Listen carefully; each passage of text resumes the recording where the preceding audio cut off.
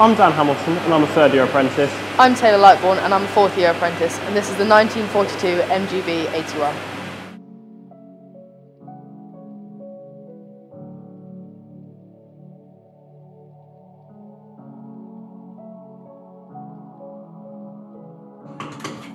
After fitting the hull frames, which you can see in part 2, fitting hull frames, it was time to begin fitting the new box stringers, longitudinals and bunk fronts. The existing stringers and longitudinals were originally butted up against bulkheads and were screwed through with aluminium angle and fitted in place. We have now cut through the bulkhead and fitted each stringer together in the middle with a scarf joint to make 4 longer 23-foot stringers rather than 8 11-foot 6 inches box stringers. The ends are also now let into the bulkhead to create a mortise. Quite clearly, once a frame or two started to delaminate owing to excessive stress, others nearby took the toll, and then the more movement there was, the more frames became dislodged, allowing moisture to wend its way in and to rot. All of these changes will make her more structurally sound and far more rigid, hopefully negating the need for another refit soon. This was a more difficult job than originally planned. 4 14-foot 6-inch beams were passed down through the forward hatch and along onto the starboard side. But, as expected, the pivot point was too tight for the port side pair, which were returned on deck to eventually pass freely through a hole cut by us in both the forward midship bulkheads to fit into the port cabin. A shipwright's job is never easy.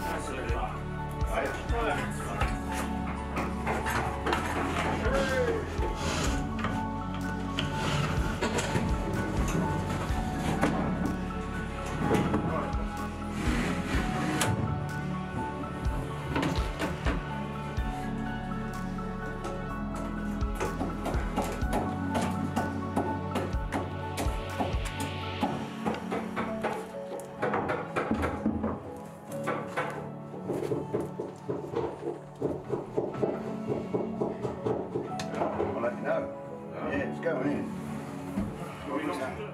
I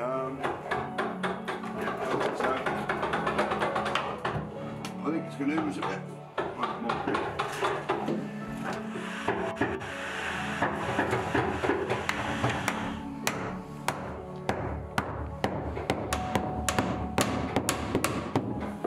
That's got that then. Just get a string line across and push that down. The challenge here was to again get the materials through the forward hatch into each room. These were glued onto the backs of the main bench frames, wedged from below with wooden wedges, in keeping with the way she had been finished throughout the entire boat and finally screwed into place.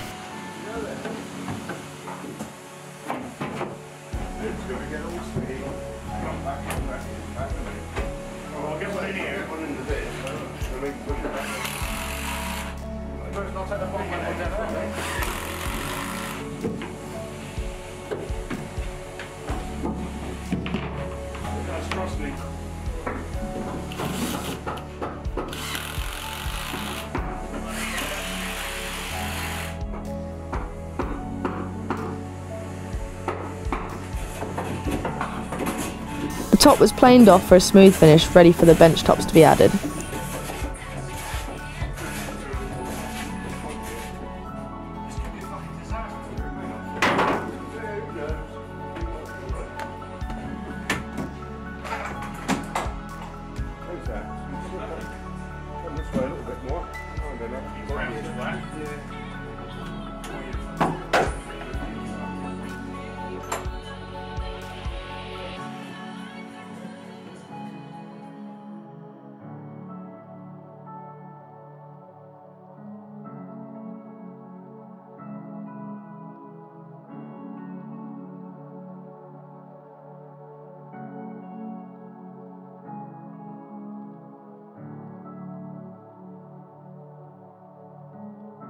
Don't forget to watch out for part 4, where we will be fitting the bunk structure and webs.